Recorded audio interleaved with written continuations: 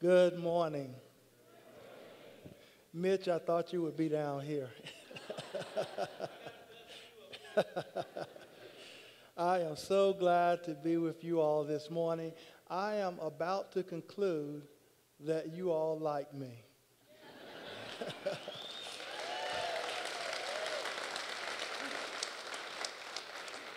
I do like you.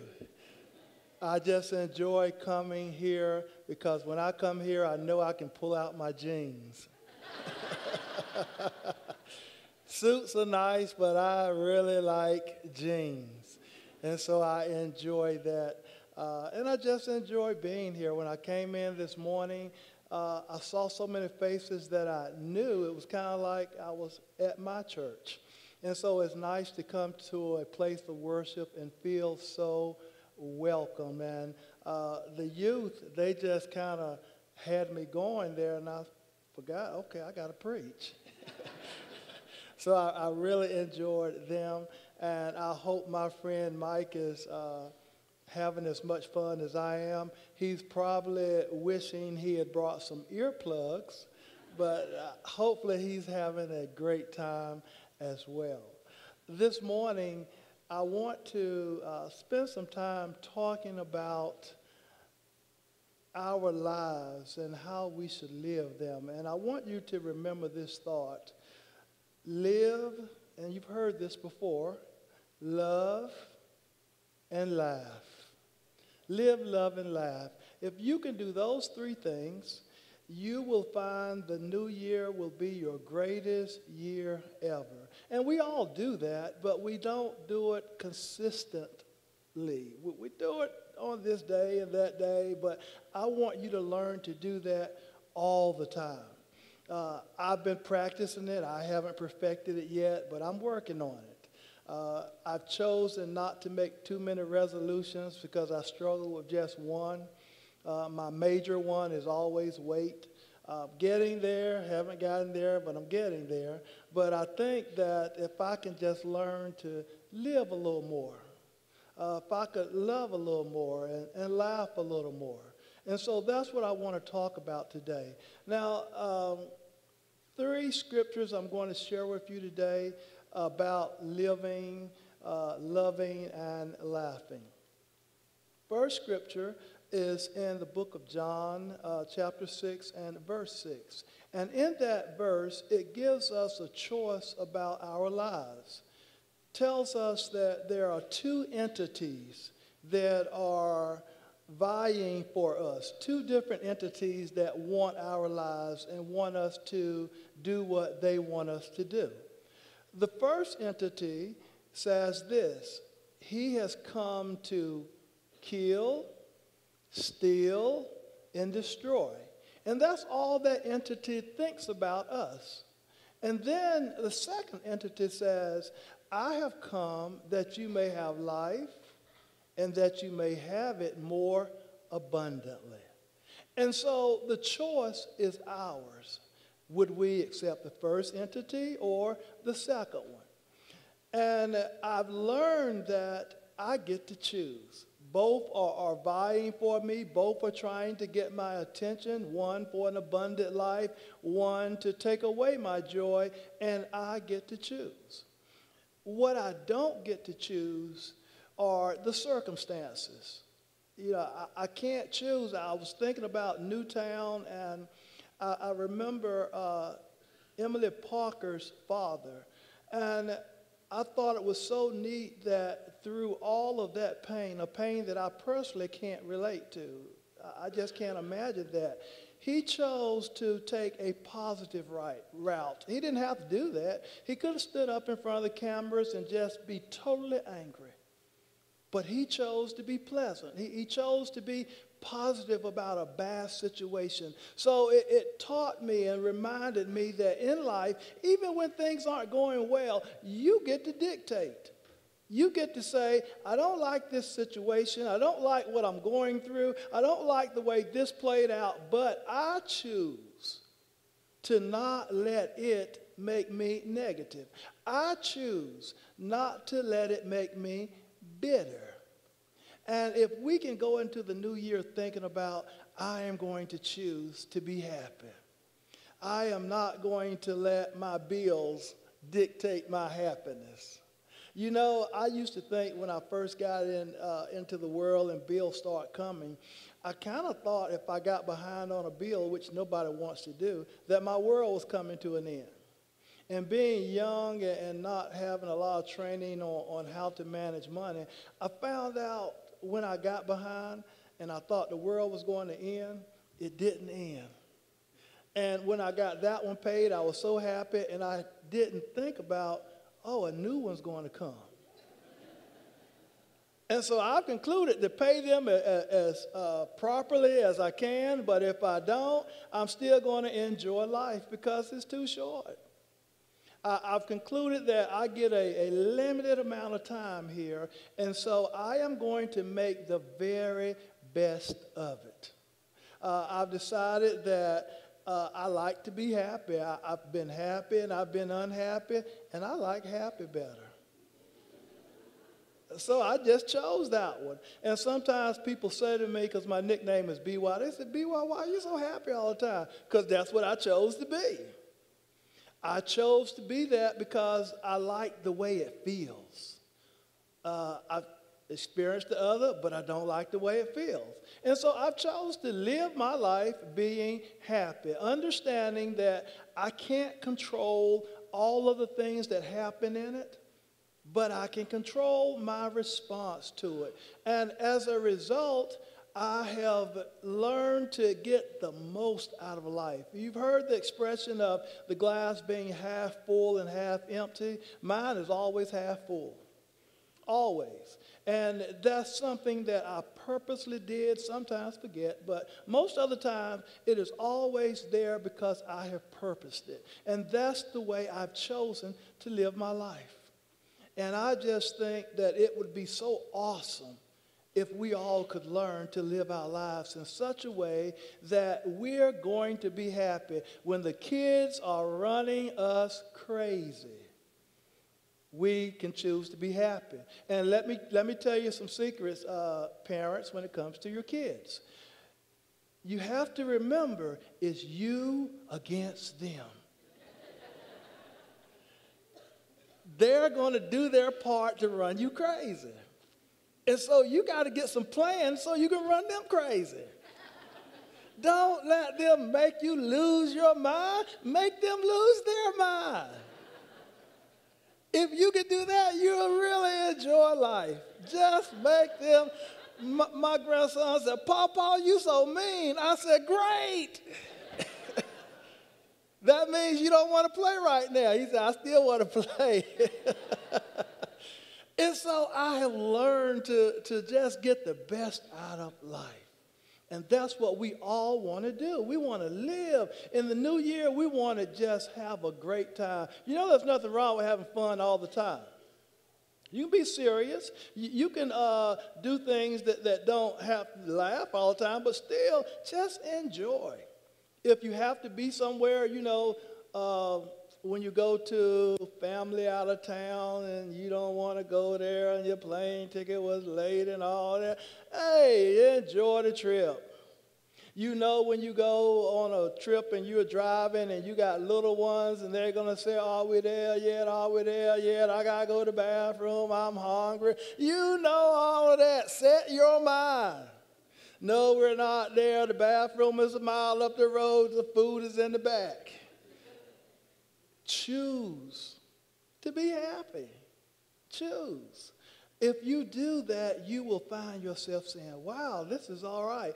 When I was younger and we would go on trips, I was so set on trying to get to the location that I missed all of the scenery getting there because my focus was not on all of the states in between. My focus was on getting from point A to point B, but there was so much I could enjoy between those two places. And that's what life is about, getting the most out of everything.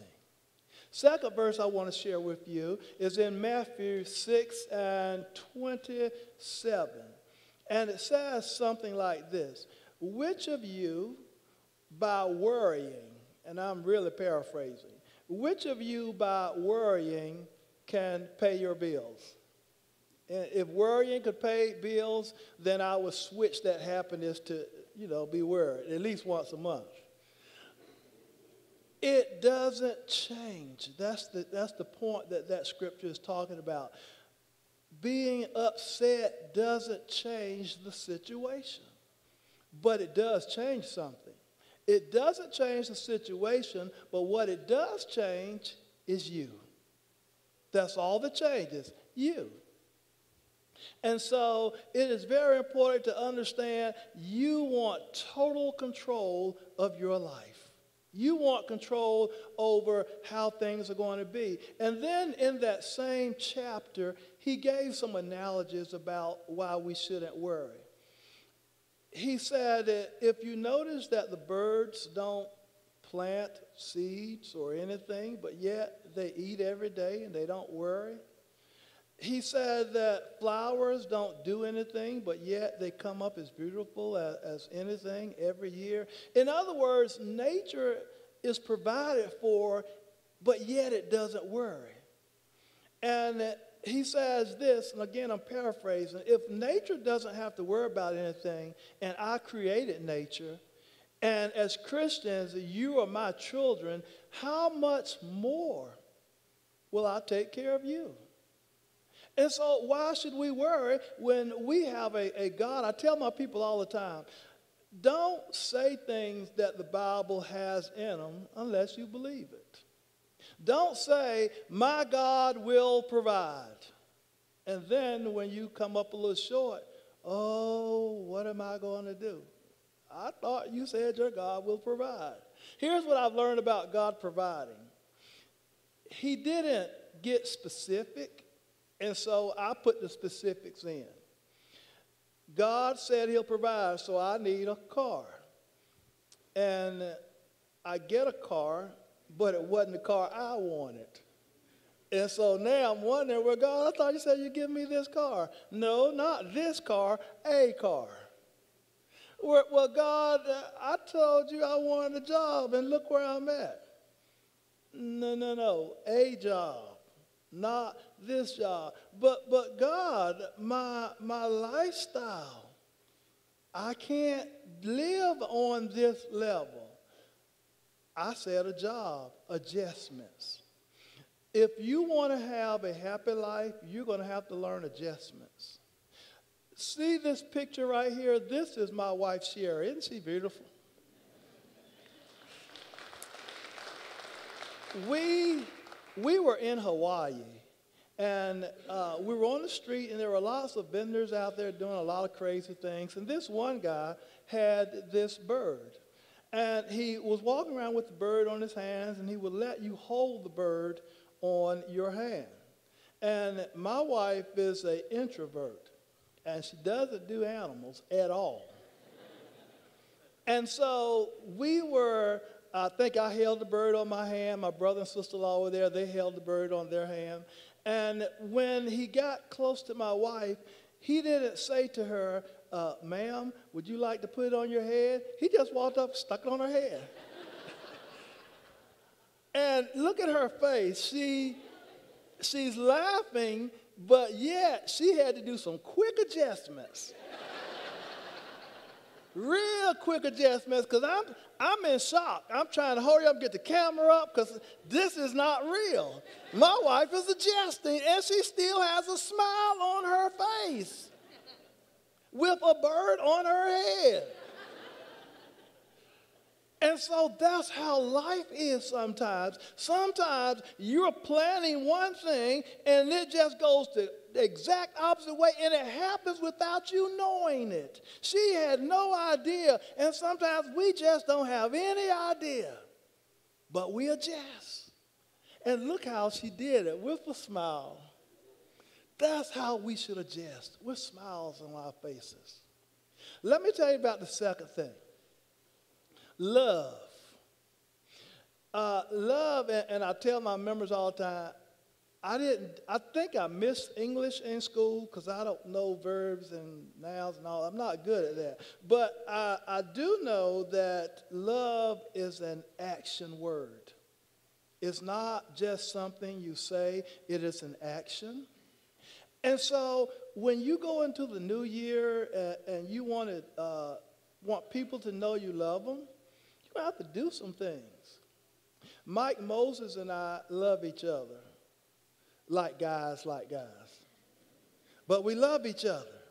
And we demonstrate that through our actions. We interact. We don't just preach at each other's churches. We go out, hang out, we eat together, we act crazy together, we do stuff that members can't see us do together.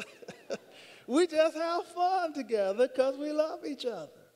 Love is an action. If you tell your wife you love her, she's going to feel good about that. But after a while, you keep telling her you love her, but you're not doing anything.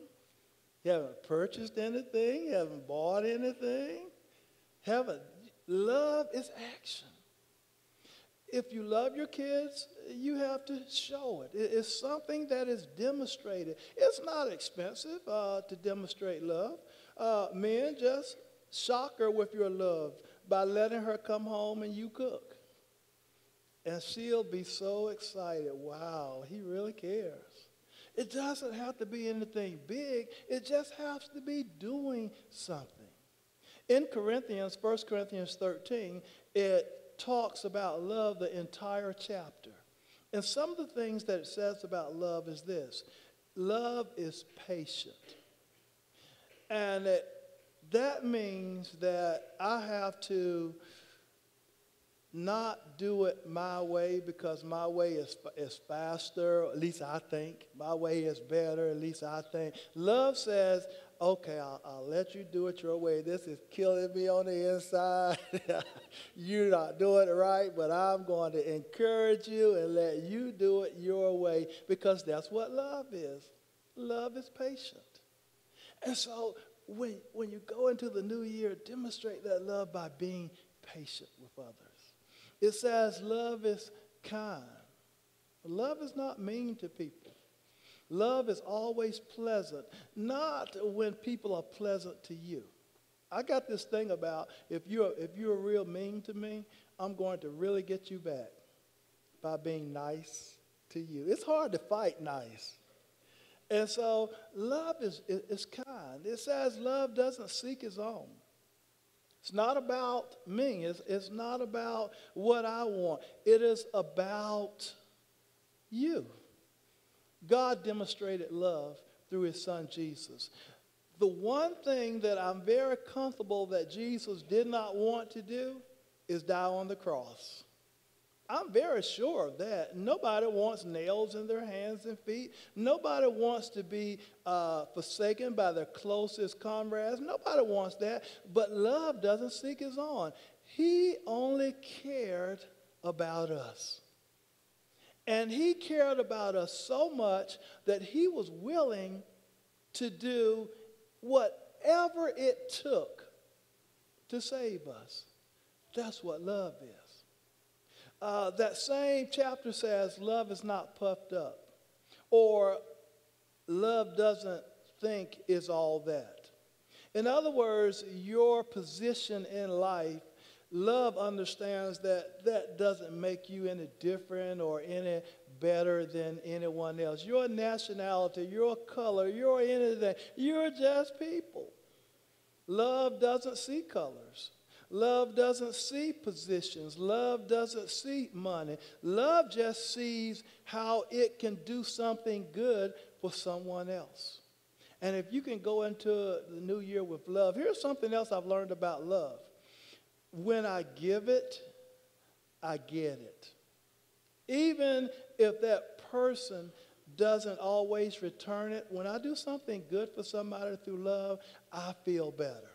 Just makes me feel better. As a matter of fact, the Bible even talks about that. It says it is better to give than to receive. And I tried to figure out, now, why is God saying that? Because to give means that you're taking your resources and depleting them. But here's what God said to me about giving. If you are the one that's giving, that means you have the resources. And so if I'm the one receiving, that means I don't have the resources. I'd much rather be the one with the resources. So it's always better to give because that means you have. It also means that when you give, the Bible says, as a man soweth, that shall he also reap. When I give of my resources, God will give them back. The only reason that I can stand up here and preach without any notes or anything is because God gave me that gift. But I have to take that gift and give it to you. And as long as I'll give it to you, he'll keep giving it to me. That's giving and receiving. As long as I can stand up here and do this and not think, wow, look at me, I got it going on up here. I don't have to read. As long as I can keep that out of my head, God can say, he's doing my will. Let me keep blessing him. Let me keep talking to him. Let me keep telling him what these people need to hear. That's giving and receiving. I've also learned in giving that you may give one way and receive another way. The Bible talks about tithes and offerings, and it says, bring your all tithes in the storehouse, there be meat in my house. Prove me herewith, says the Lord of hosts, I'll open the doors of heaven and pour you out a blessing that you will not have room enough to receive it. Here's what I've learned about that. I used to think that meant if I give money, he'll give me money. But that's not what it means. It goes on and says a little further down, I will destroy or keep the devourer from destroying you. So when I give financially, I may not get the money back, but God will keep that thing that was going to affect my life in a negative way from doing it. And so love gives, but you can never give and God not bless you. Can't do it. It's not possible for you to give. You can't love and God not bless you. All those things come from him. Let me share the last thing with you. Laughter. Live, love, and laugh. When Mitch came up, I think you laughed twice. When I came up, you laughed about 4 or 5 times. Do I look funny? You've been laughing. Studies have shown if you laugh more, you'll be a happier person, you'll live longer, you'll be a healthier person. Laughter increases your health. It increases your place in life. In Singapore, apparently the rich people don't laugh much. They did a study of the richest people in Singapore and found out that they were the unhappiest people in the country. The richest were the unhappiest, which says to me, materialistic things won't make you happy. Now, if you are already happy, then you're okay. See, I'm happy without them. Now, if you just gave me some of yours, I could be happy with them. But I'm just happy. It's not about the material things. They just add to what I already have. And so many people's lives have been destroyed because they thought their joy, their happiness would be in the new house, the new boat, the new car, the new position. Those things won't make you happy. They will give you a high. The only problem with a high is you got to come down. And so true happiness is not with material things. True happiness comes within. True happiness is finding those things that will always be there, like your family, like your friends, relationships. Those are things that make you happy. Those things that all of us seen on television where some older man that was rich spent or married some 20-some-year-old, he's looking for happiness. Now, you would think with his millions or billions, he wouldn't need some girl that he should know only wants his money. But it's happiness. People will do anything to find happiness, not understanding that it's already within them. It doesn't cost money. And I tell my people all the time, our church is not a wealthy church by any means. Matter of fact, we're very close to poor. But I've told them, if you can be happy poor, you can be happy in anything. When I married that beautiful person, I was happy. And I had no money. She only married me for my name. That's all I could give my wife. But we were happy. And that's what life is all about. And so as you go into the new year, listen, it's not going to just happen. You're going to have to make a conscious effort to enjoy life, to live it to the fullest. Make a conscious effort to do that. Make a conscious effort to love, not to say it, but to do it. You're going to have to make a conscious effort to enjoy life. You know, today I'm going to be laughing and screaming and having a good time because the Panthers are going to win, 4 in a row. And if they let me down, I'm going to rant and rave for about a minute or two. Then I'm going to have to go and watch the Eagles and the Cowboys. And that's how you need to live your life. Have fun, enjoy, and if your team loses, move on. In life, you're going to lose some games. Move on to the next game. I tell people, don't hold on to your problems. Let them go. Well, I like my problems. Still, let them go. There are some new ones waiting to come. You don't ever have to hold on to troubles. There are always new ones waiting for you. And so as you go into this year, again, live. Live it to the fullest. You dictate it. Love with all you have. Oh, that's such a great feeling. And then laugh a lot. Laugh a lot. You'll be amazed. You know, it won't give you ulcers, but worrying will. So laugh. It's a free feeling that you get. And so as we go into this new year, let's get the most that we can get out of it. Let us all bow. Father, thank you for this privileged time that you've allowed me to spend with your children, my brothers and my sisters.